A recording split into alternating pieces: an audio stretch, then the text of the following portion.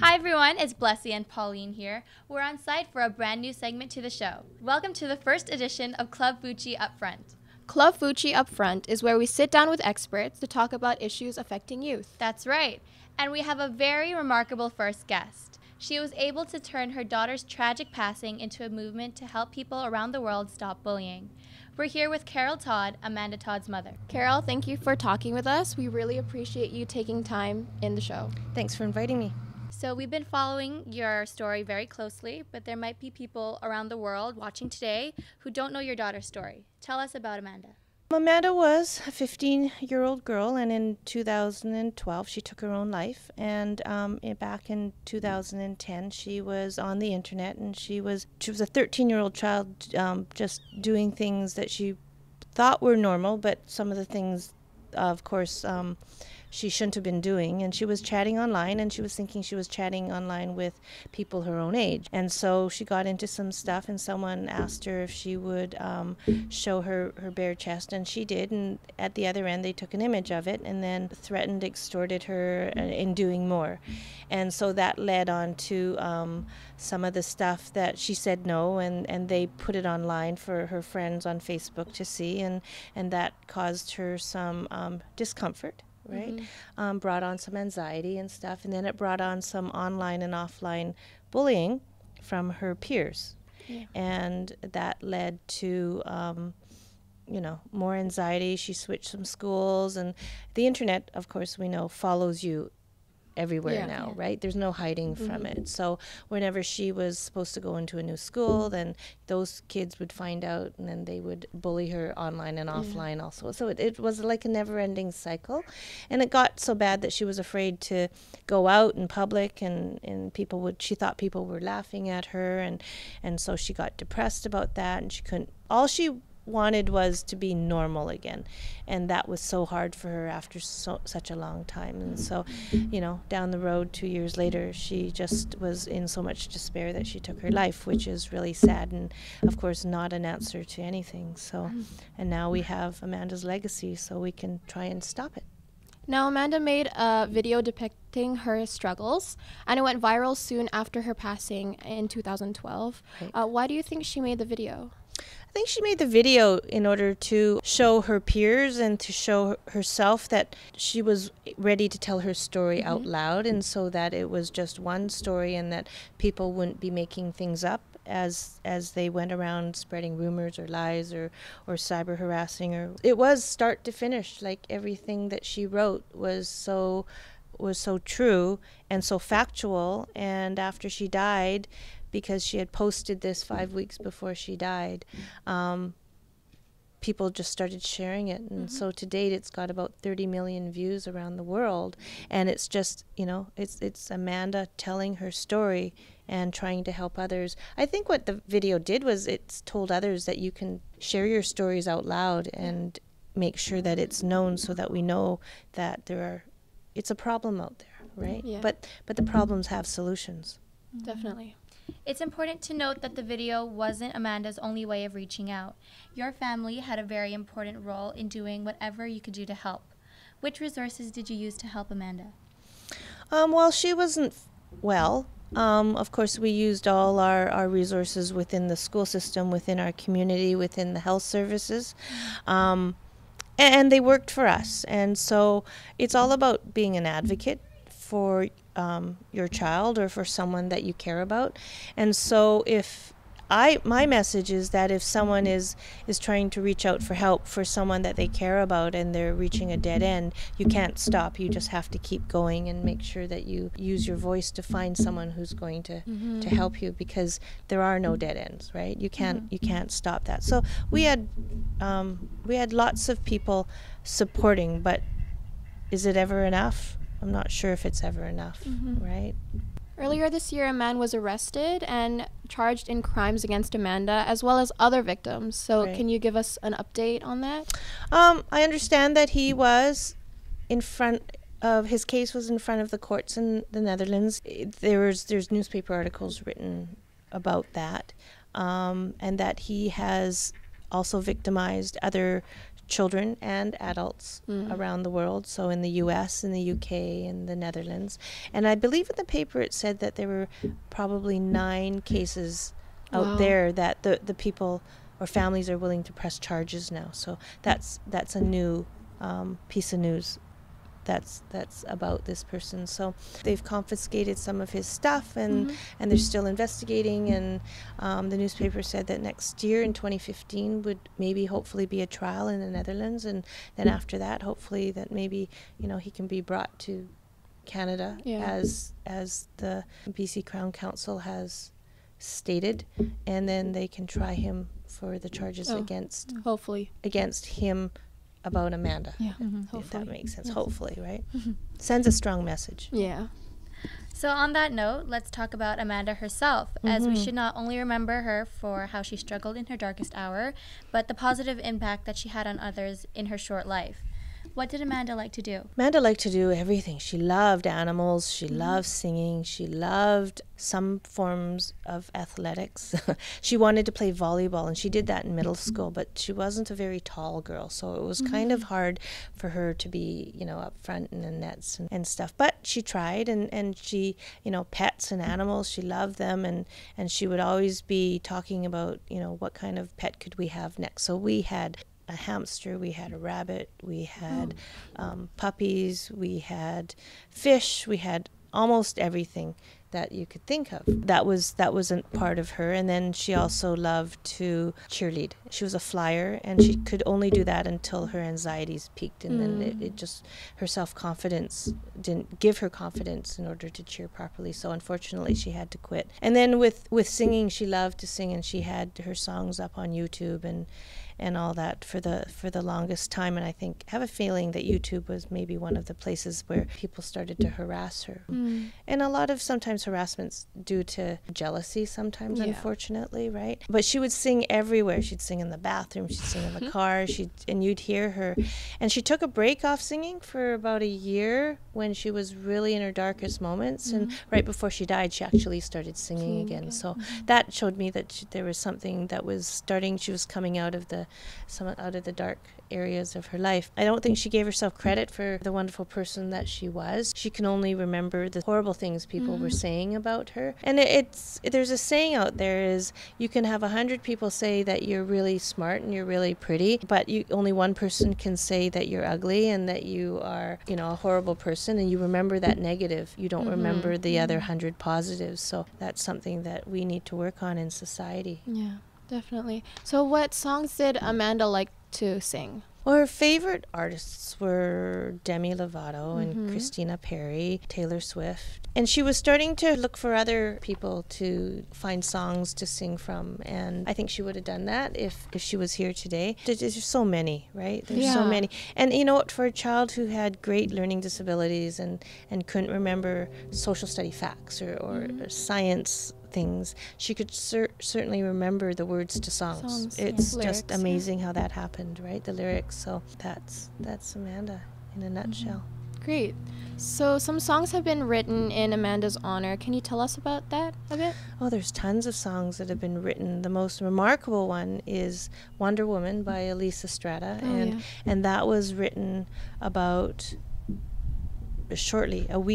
in the week right after Amanda's passing, where Elise and Adam H. heard about Amanda's death and just went and wrote the song and recorded the first video for it. And so it was ready 2 weeks later at one of the candlelight vigils in Surrey. And then a week after, they made another video with Wonder Woman, and that's the one that's on YouTube, and that's out there available to everyone. And the song is about strength and empowerment and making sure if something's bothering you, you say stop. It shouldn't happen. And it's on iTunes right now, and all the dollars are donated to Amanda's legacy to keep that going. So, but that's one of about 50 that are out there. Oh, right? yeah. And it's just huge. And it's an outlet for people, right? It's an outlet for people to share what they think and share what they feel, and that's good. It's good. Yeah. I remember that song. Do you remember that song? Wonder Woman? Yeah. I've heard it on the radio a few times. Yeah. And these songwriters are rather young, aren't they? Right? It's varied. You know what? There's a country music person who lives in Quebec, and he's written a song. And so he's an older gentleman, and he was inspired sitting out in watching Niagara Falls, the falls, and it inspired him to write a song, and he wrote it with Amanda in mind. And so ironically, I was in Niagara last summer, and I was actually almost in the same area that he was. Wow. And then there's teenagers who have written songs. There's I can't remember the name of it, but she actually went to school with Amanda, and she moved to Ontario, and she wrote a song and put it on YouTube also. And so you have a range of 15-year-olds to maybe 50-somethings, and you have people in the middle, and some are just people like you and I who have decided to write a song, and some are, recording artists who want to make a difference. And so it just keeps going. And the funny thing is, I think, like True Colors by Cyndi Lauper was redone back in the fall of 2012, winter of 2012.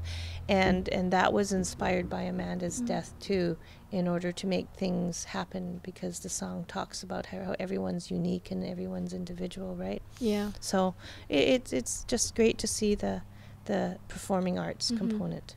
Songs are really powerful. So words and lyrics, yeah. they're also powerful. They all mean something. Yeah. Well, it's good to see many like-minded individuals involved in your cause. In fact, my sister and I are also singers, and we have our own song about bullying inspired by stories like Amanda's. Would you like to see it? Sure. Okay, let's roll the clip.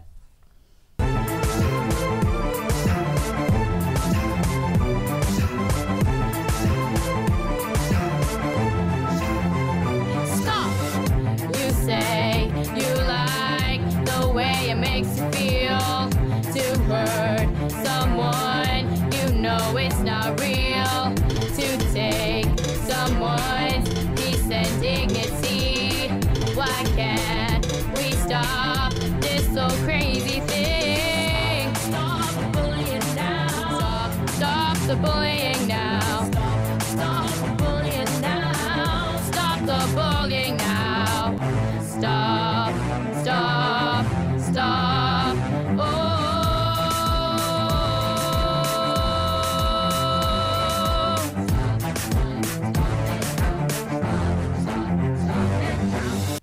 All right, so that was a song called Stop the Bullying. What did you think? I thought it was great. I love it when, as you said, we are all sitting here in Vancouver, and you have the inspiration, something as a part of the issues about bullying affect you, right? So you need to do something about it. So you have written a song, and you've gone and performed it. You've videoed it for more to see. And so it's you guys doing something in order to pass on, and you're moving something forward. It's a movement, right? And you're sharing it, and you're hoping that other people will share it at exponential numbers, right? And so it's great to see young people so interested in a cause and putting their skills and talents into it, right? So I loved what you did. I loved the storyline. I liked how you showed, your examples, and you have a call to action, right? You have an end result, a problem-solving thing at the very end. So that's cool. Well, thank you. We're really glad you like it. And now we're at Settlers Park in Port Coquitlam, and there's a bench dedicated to Amanda. The message on the bench reads, "Stay strong, Princess Snowflake, forever in our hearts. May angels lead you in and watch over us." What does this message mean to you? The message that the angels lead you in is part of a song Amanda really liked, and actually it's on her YouTube video that she posted. The bench is special because it sits beside. Unfortunately, she had a friend who also took his life earlier in the year, so the two benches sit side by side. And it's a great place for Amanda's friends to go and sit. Right, they come and sit. They look at the lake, because Amanda came here. This is where we grew up. The park is just down the road from our house, and so the pond is very soothing. She would come here and sit on the hill and think about life and stuff. So having the bench there is really good, and it was put there by our community. So that's even nicer. How has Amanda's legacy affected communities all around the world? And I'm amazed at how it's affected communities and how it continues to affect communities. This October 10th will be 2 years since Amanda took her life. And I still get messages of people watching it for the first time or hearing the story for the first time. And I think it's one of these ever-evolving tragedies that will continue to be a learning experience for some. I just got a letter from someone at Niagara College in Ontario that says they use this in their coursework for, I think, psychology students, and it promotes discussion. And when you think about Amanda's video and how many different pieces and parts of a story are in it, when it talks about mental health, it talks about bullying and cyberbullying, it talks about how she felt in school, it talks about peer relationships. There are all those areas that are learning tools, right? You can stop it and you can talk about it and learn from it. And so this email that I got said that after people, and these are kids, these are people in their 18, 19, 20s that are going to college, right?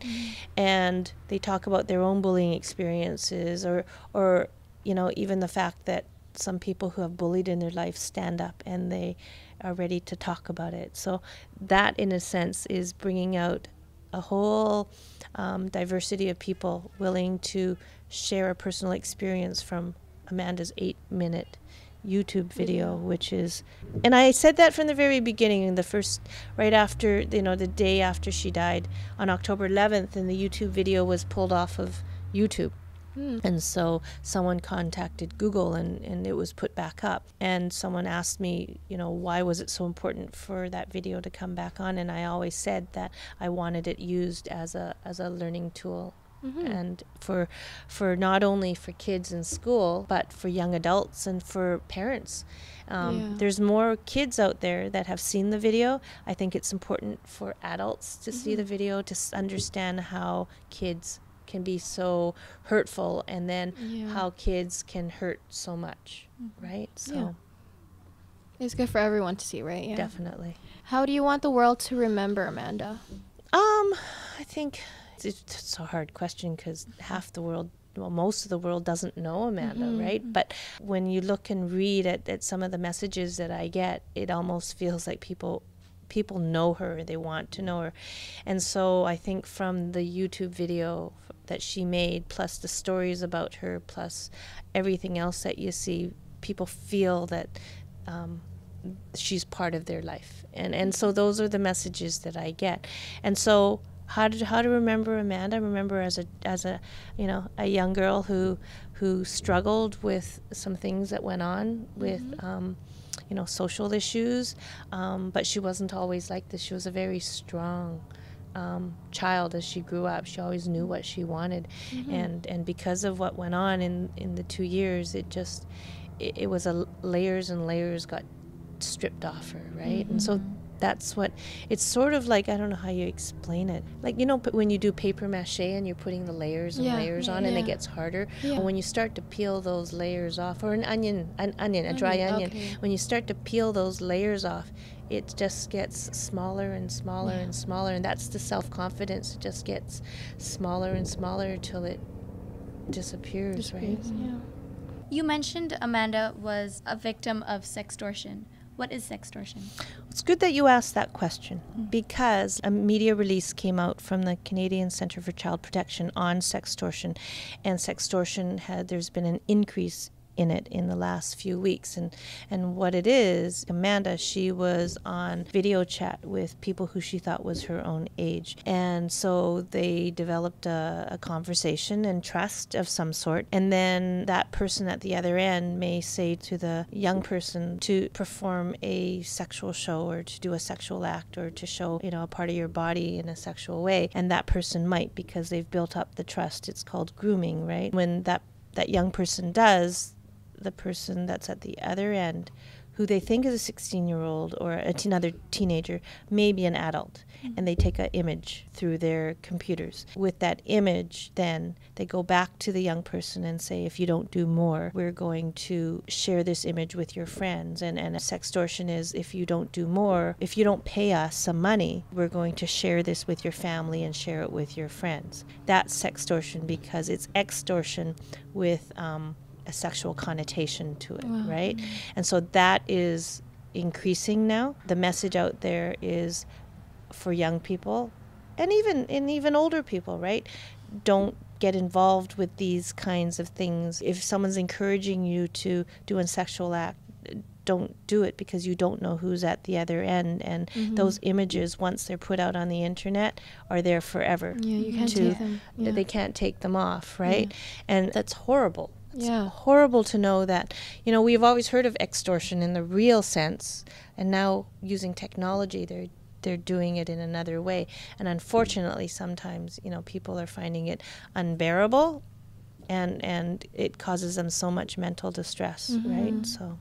And recently, the Canadian government has been putting forth motions and bills to combat cyberbullying. What are your thoughts on the progress made in the past few months? Well, they have Bill C-13 that deals with making sharing of intimate images against the law and a criminal act and punishable, which is really good. That's been going on. I guess they're trying to pass this legislation. It's been going on for pretty close to maybe a year now, and it's still in discussions about what they're going to do, because I believe this whole bill has many pages, and there's been some discussion on all the different parts of the bill. But the part about the intimate images is a strong part, and that definitely needs to be passed, so that there's punishable laws for that act. In terms of the other parts, they'll have to discuss that, right? But it's really good that the government's working on that. And there's also, the government has built a website called Stop Hating Online, and that deals with, I don't know if you guys have seen it on TV and in the movie theaters, little 1-minute clips on kids showing pictures, and if they get a picture on their phone, showing it, and it'll be a sexting image or something, and the message is, don't pass it forward, right? Report it and stop it. And it's now they're going to make more advertisements and put it online. So, for example, if you bring up a YouTube video, it might show it before you watch the video to get it to a broader audience, right? And lots of people watch YouTube, and so those are things that they're calling to action now, and different kinds of sextortion and things that our young people can get involved with without even knowingly realizing it, right? Yeah. What do you think should be done to stop bullying? Well, I think everyone's starting to do the right things, but there is never ever enough. There's always those that coexist on the behaviors. They get their pleasures out of making other people feel miserable, right? I still think that more needs to be done in the aspects of bullying, cyberbullying, mental health, social media awareness. It needs to be, of course, in the schools, but it needs to be talked about within families. It needs to be talked about within communities. I think that when you say the word bullying, you have a lot of kids now rolling their eyes and they don't want to hear about it anymore. As a teacher, I think we should be also focusing a lot more on how to respect others and how to be more kind and compassionate to others. And it just doesn't start in the schools when you're in kindergarten. It needs to start when you're really, really young. So where does the education come in? It comes into our adults, right? And then it also comes into our kids. And it's almost comparable to, you don't sit in a car and ride in it when it's moving without a seatbelt on.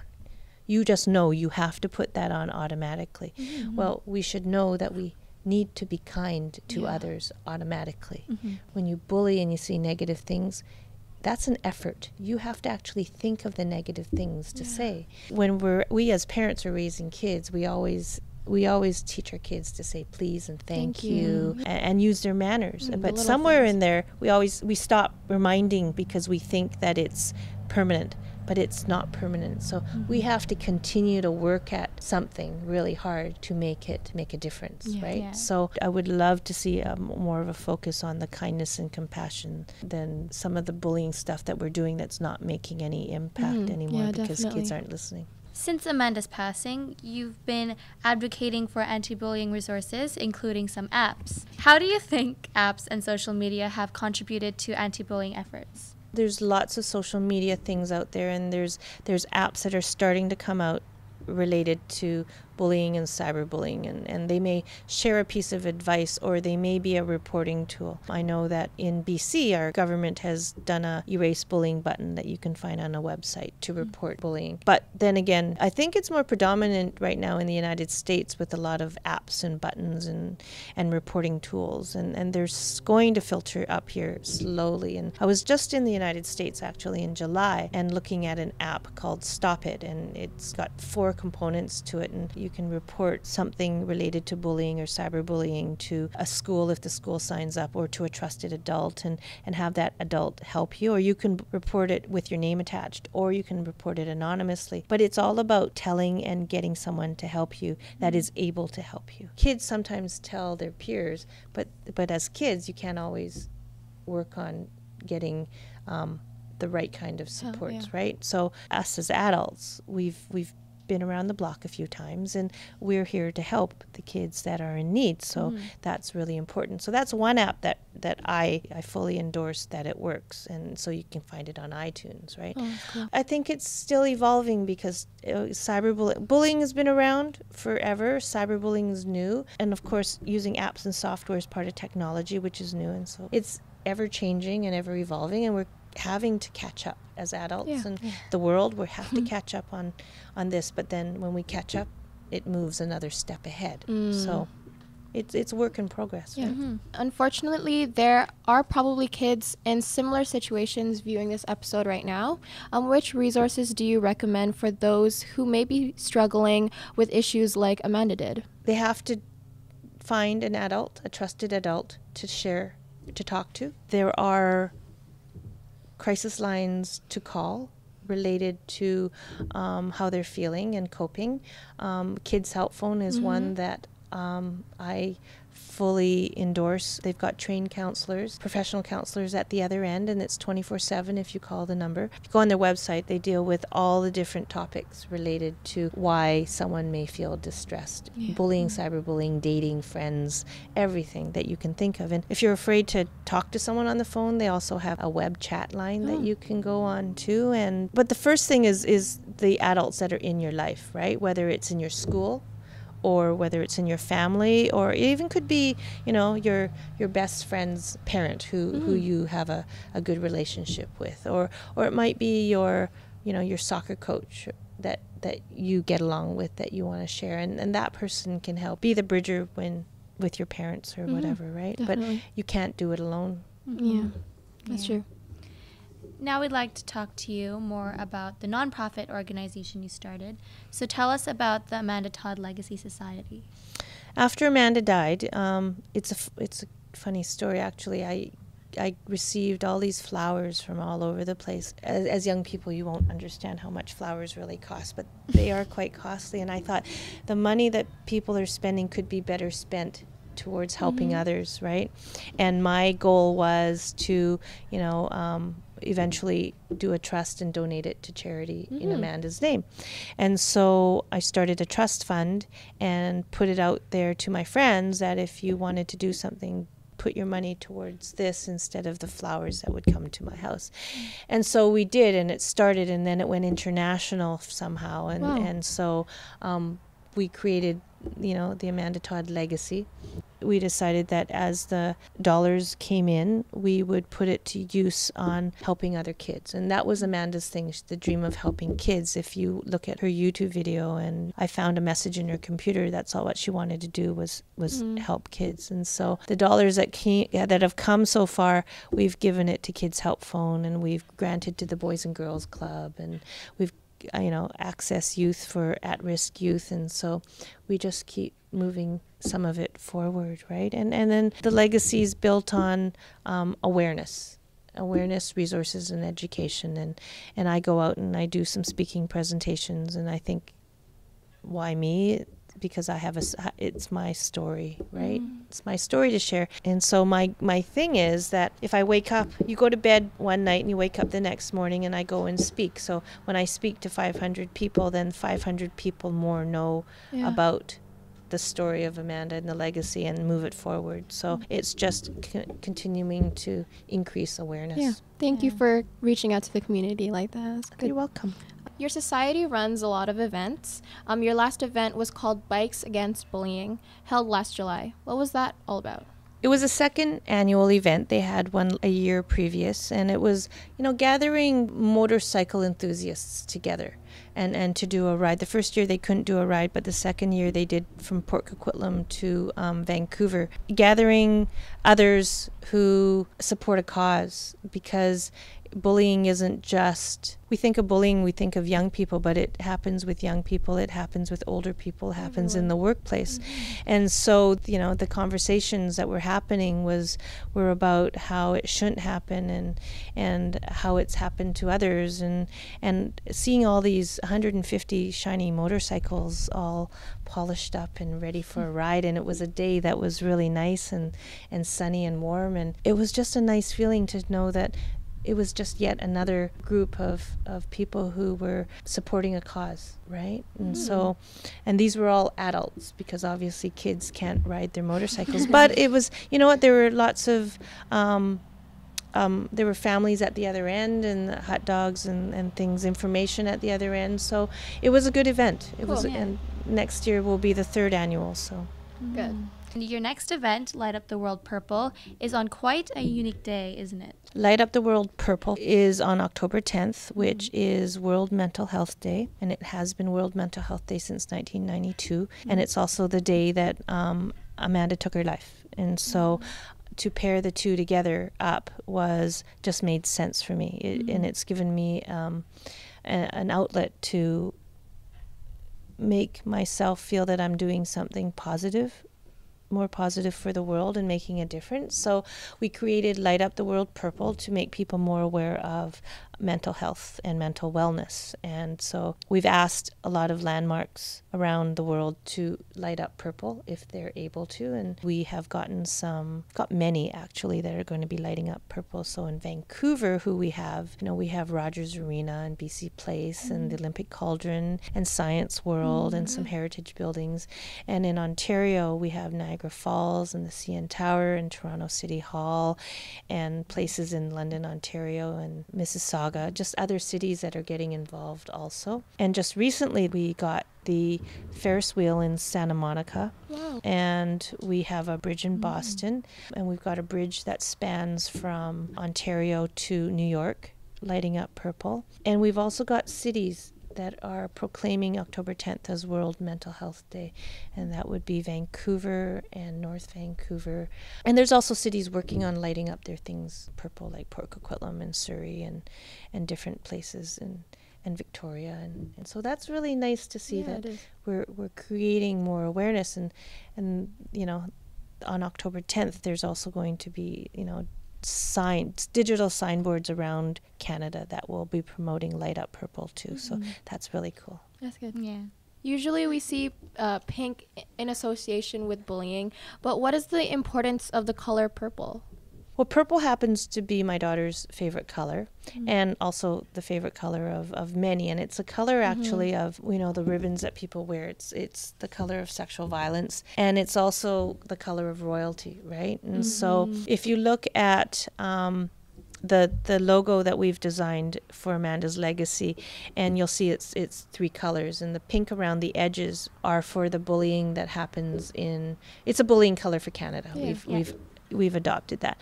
And the blue is actually the bullying color in the United States. They use that for bullying and cyberbullying. And so when you put the pink and the blue together, you get purple, and that's in the middle. And it was my way of bringing other countries involved with the same movement. And so when we light up the world purple, it's for mental health, and it's also for the stuff that causes the mental health. So that's interesting. Yeah. Just made sense to me. How can the youth get involved with the Amanda Todd Legacy? I think if I had one wish, and it would be for more kindness and more respect. And so if every youth could be kinder, more respectful, then we would have less of what goes on to hurt people. That would be something that's easy and easily done. And the other thing is that for youth to, if you're seeing something happen to others, then don't be the bystander that stands there and just watches. Do something proactive and report it to someone, tell someone, share it with someone that can help, right? And so there's a whole bunch of not only youth, but people that stand and watch, right? They need to do something a lot more proactive.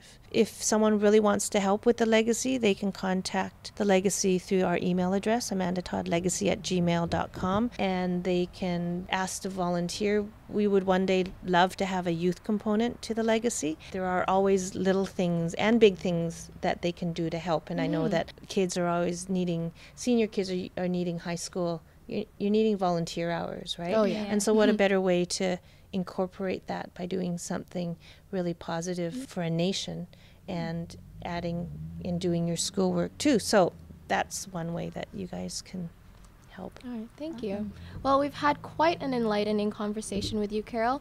Once again, thank you for letting us talk with you and for being part of our show. Thank you.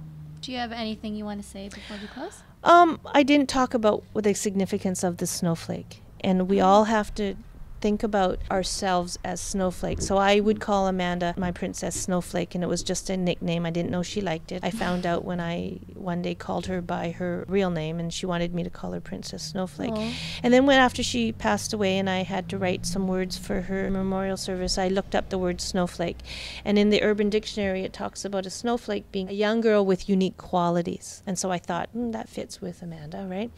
And then I looked up the snowflake in just the sense of Google, and I saw snowflakes, right? Pictures of snowflakes. And when you think of a snowflake, what do you think of?